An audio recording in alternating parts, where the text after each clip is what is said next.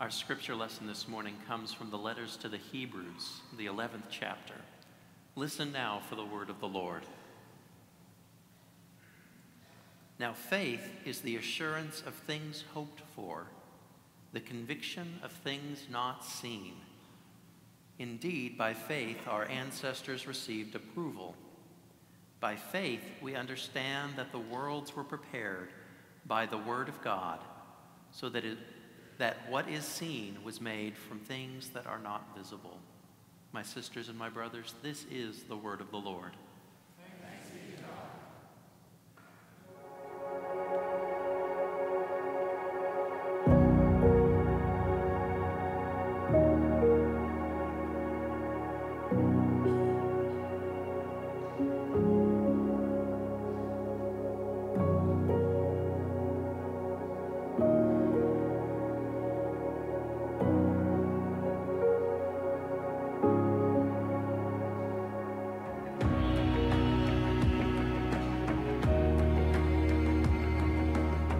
I believe in God, the Father Almighty,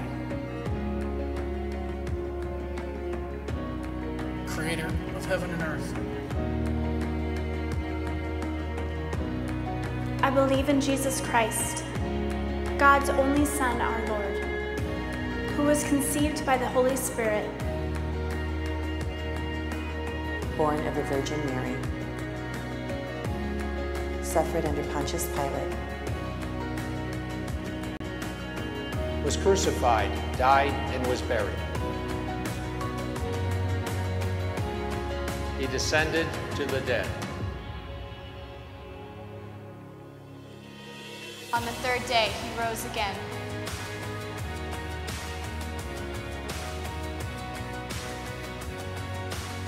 He ascended into heaven and is seated at the right hand of the Father. And he will come to judge the living and the dead. I believe in the Holy Spirit, the Holy Catholic Church, the communion of saints, the forgiveness of sins, the resurrection of the body, and the life everlasting. Amen.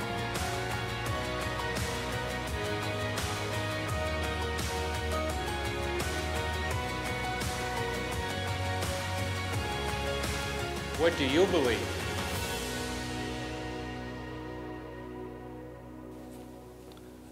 What do you believe? That's what we're going to be getting at in this series, I Believe, which starts today.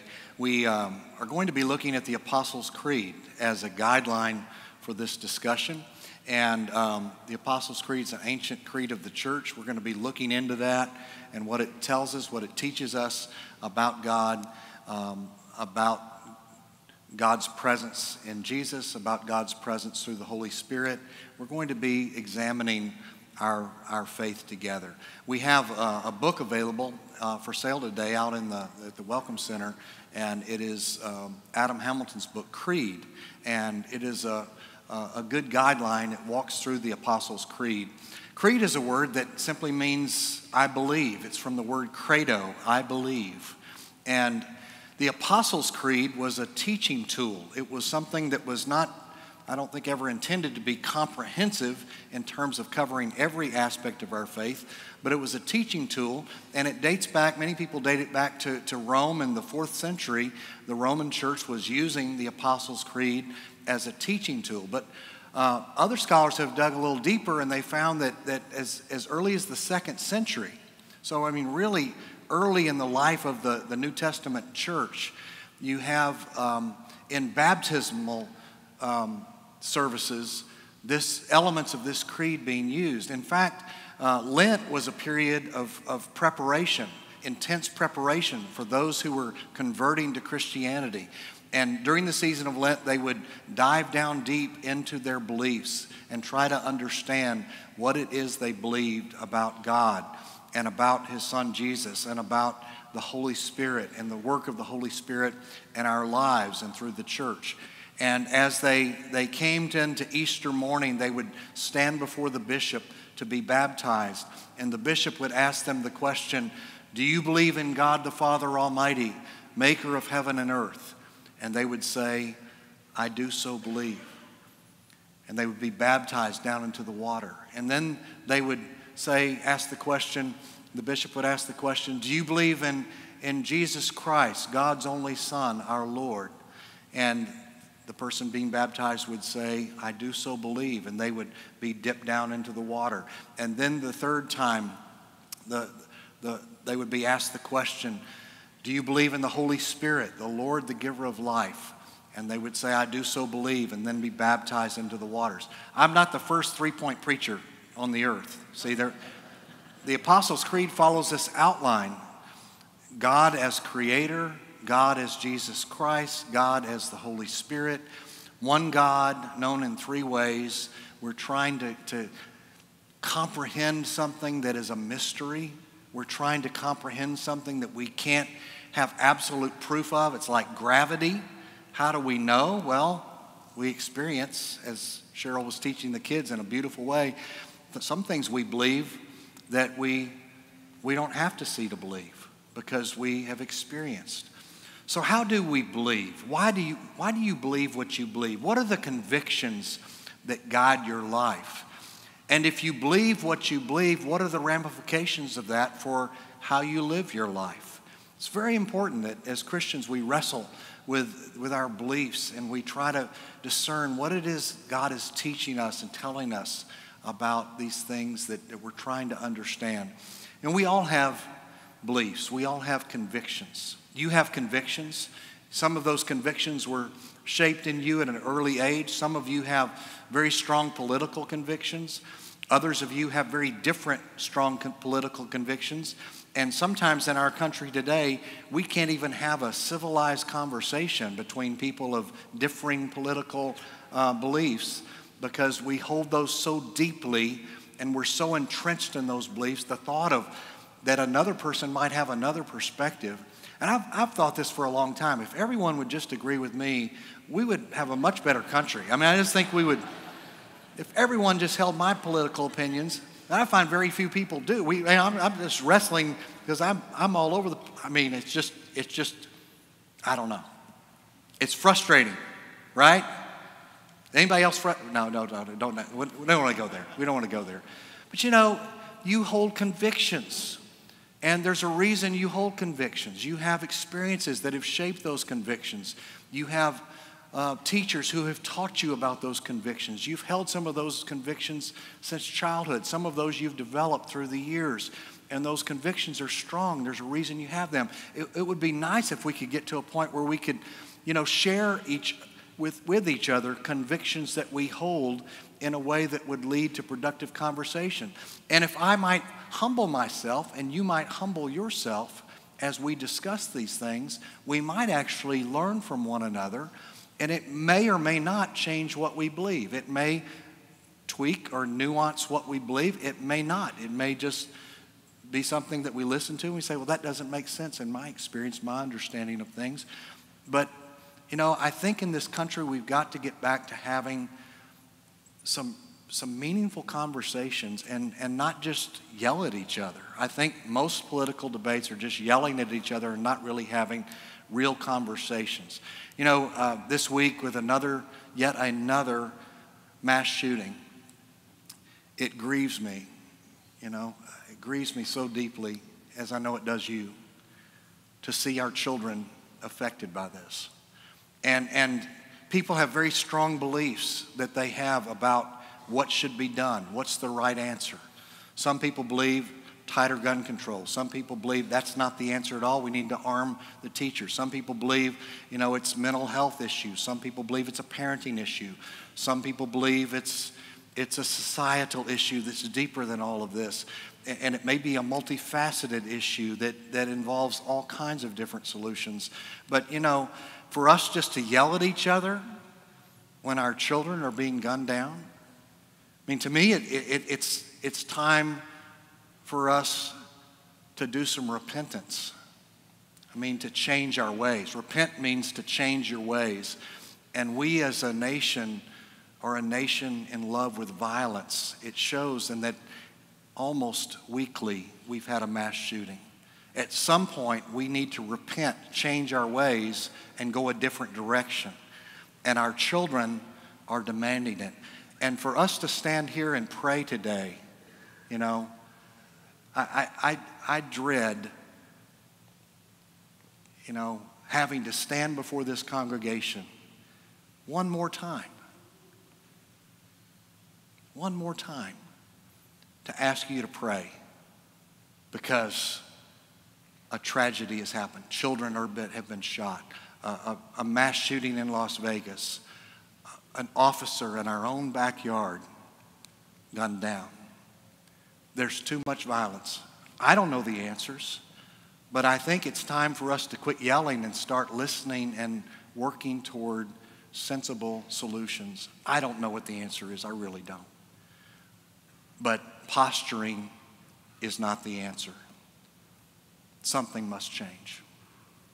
You know, convictions lead you to live your life in a different way. If you believe something deeply, if something moves you deeply, it will actually change your behavior. And what we believe about God, it really matters. And I think there's some people that really struggle to believe in God. I'm going to share with you later a struggle in my life where I struggled for a period of time to believe in God. And, you know, I think a lot of people wonder, what is it that we believe? How can we know? And I think there's a human element in this that we long at the very core of our being. We long for something more. We long to believe and to know there's something more than just what we can see. And we have evidence of things that we can see, and some of us wonder, is this all there is? You know, do we just live and we go through life and then we die and that's it? Is that all there is? Is there nothing? Or is there something more? I think faith is the quest for that something more. It's a quest to know that there's something more in life. I like what the writer of Hebrews said. He said, faith is the assurance of things hoped for, the conviction of things not seen. Not seen. What is it you hope for? What's the assurance you're longing for? What is it that you don't see that you really need proof to be convicted of? And what can you trust that you can't see? Beyond what we can see, can you put your trust in something that you can't have tangible proof of? Well, it's a good question, and it's a question that we wrestle with. As United Methodist Christians, we have tools to help us through this search for something more. And we begin with the Bible. The Bible is our primary source of faith. The Bible tells us the story of God and God's love, God's action through Jesus Christ to bring redemption to our world, God's movement through the Holy Spirit to guide us and shape us in life. Scripture is our primary authority of faith. But then there are three others. This is called the Wesleyan Quadrilateral for those who are keeping score at home. The Wesleyan Quadrilateral, John Wesley's framework for how he searched through his faith. You begin with Scripture. Scripture's always primary. But then there are three other ways that we dive into our faith. One of those is tradition. We look at the tradition of the church for thousands of years and what the tradition of the church has taught us. Our own cultural traditions shape our understanding. Our own family traditions shape our understanding of what it is we believe and how we wrestle with Scripture. Reason, we use our minds. God gave you a brain. One of the things I think it's beautiful about being a United Methodist Christian is that you don't have to check your brain when you walk in the door. You know, God gave you a mind for a reason, to use it, to probe, to question, to study, to go deeper, and to ask questions, and you know, bring scientific inquiry into the process. It's all part of God's gift to us of reasonable minds. So we bring reason into the equation. And then experience. And we bring our own experience to every situation. And so when we're studying the scriptures, we're always looking, is this true with my experience? And not just my experience, but the collective experience of the church, of the faith community. Is it true? Does it ring true to my experience? So it always begins with Scripture, and Scripture's the primary source. It contains all things necessary for our salvation, we believe, but always in conversation with tradition, reason, and experience.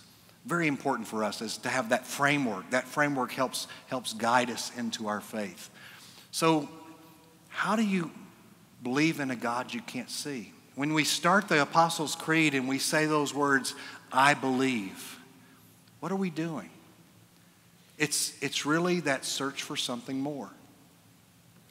Where's that search taken you? What is it that you believe? I mean, not just the faith that maybe that you were taught as a child or what you came to believe as a child if you didn't grow up in a faith community, but right now, what do you believe? What shapes your understanding?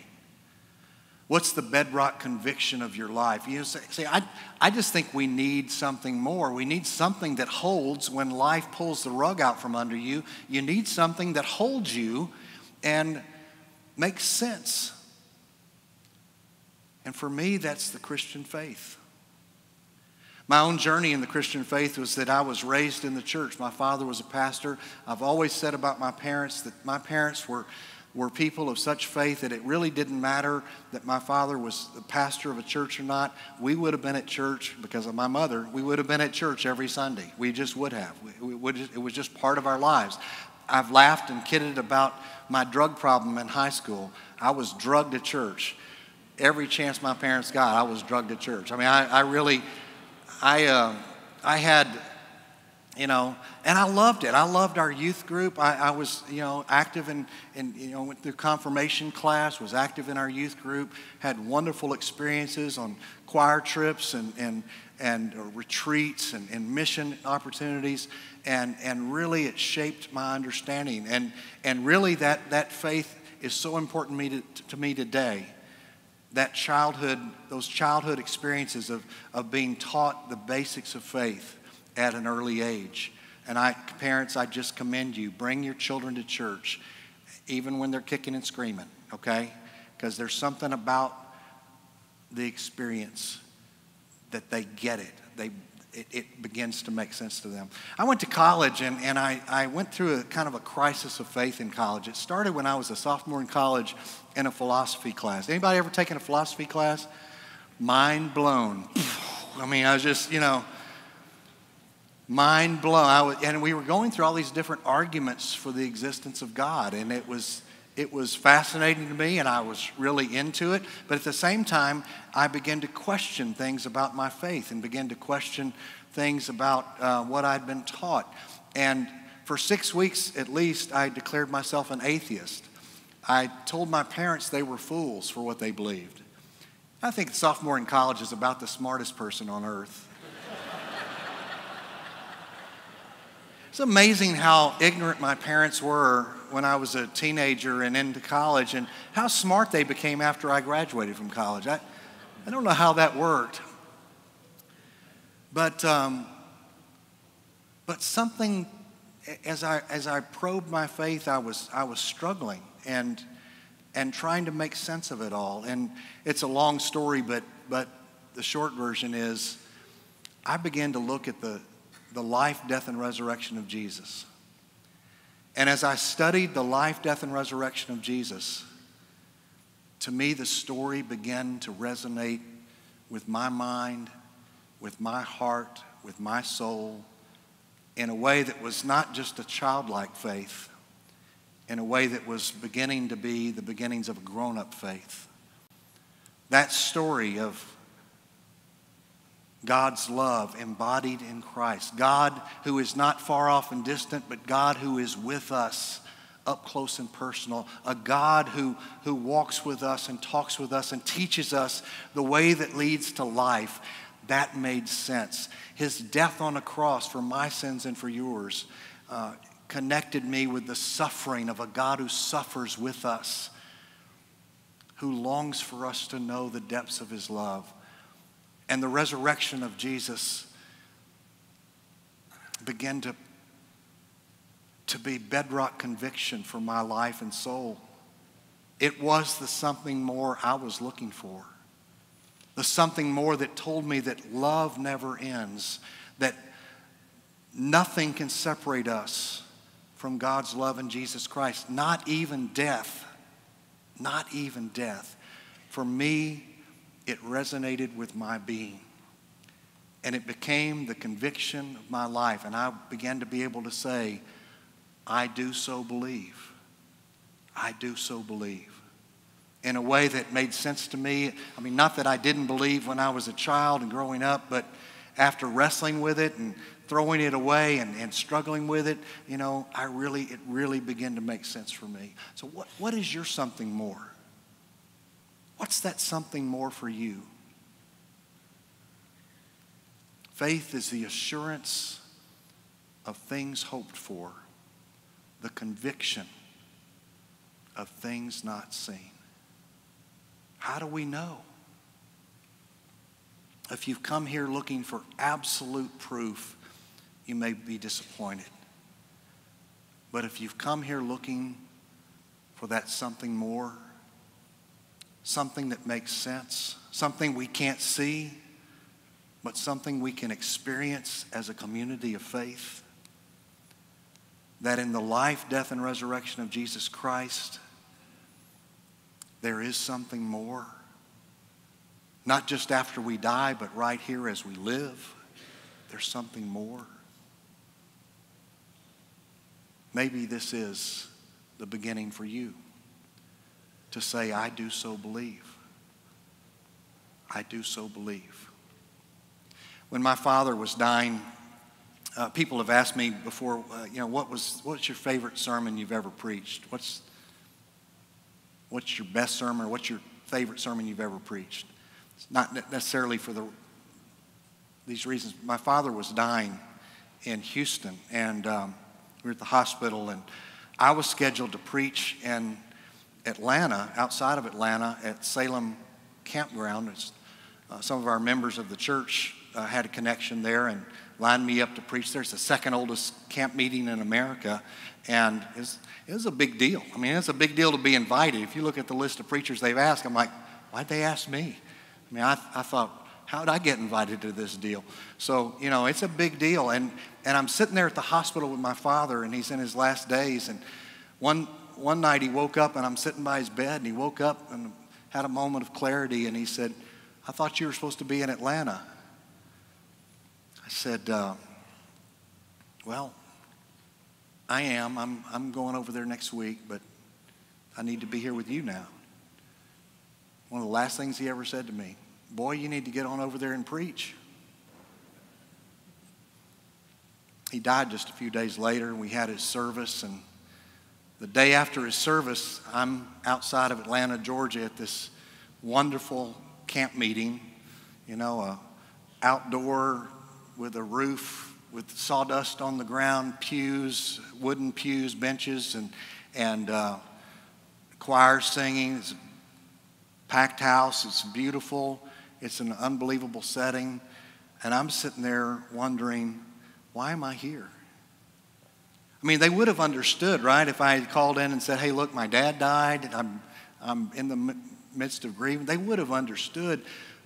But because my father said, you need to get over there and preach, I felt like I should get over there and preach, And so I'm sitting there in the choir singing, and beautiful music is leading up to the sermon time, and I'm just in the throes of it, and I'm praying as they're singing. I'm praying, Lord, help me. I don't really know why I'm here. I don't know that I can do this. And that's when this something more happened for me. This something more that spoke to my soul and said, well, do you believe this or not? Do you believe this or not?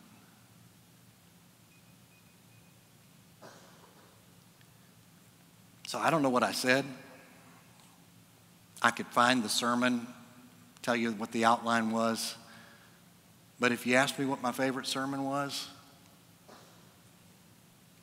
It's when I said, I do believe. Do you believe this or not? And I got up and preached and poured out my soul to those people.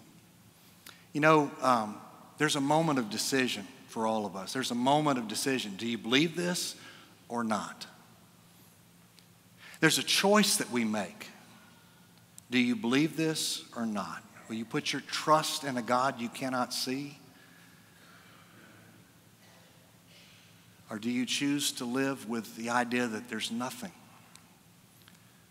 more after we die? Nothing. Do you believe this or not? I think it always comes down to that for me. And if we say we believe, it has profound implications for how we live and how we treat one another and how we treat our families and how we act in the world. Belief changes us. It changes how we operate with one another. So, for you this day, is there something more that you're looking for? Have you found that something more that makes sense for your life? And if not, let me invite you into a conversation about the something more I've come to know in Jesus the Christ, the one who is God's love incarnate, the one who shows us the way and the truth and the life, the one who opens the door for us to love and forgiveness and understanding. Let me invite you to consider that something more. Let us pray.